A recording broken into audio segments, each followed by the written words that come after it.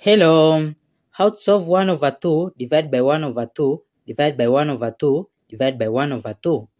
So it is equal to, first we start to deal with this first operation, 1 over 2 divided by 1 over 2. So it will be 1 over 2 times 2 over 1. Then bracket, divide by 1 over 2. Then divide by 1 over 2. Then in next step, to simplify this, you cancel by 1 and this by 1. So it will be equal to, in here it is 1. Then divide by 1 over 2. Then divide by 1 over 2. Then in next step, we start to deal with this first operation. So it will be equal to 1. Then divide by 1 over 2 is same as times 2 over 1.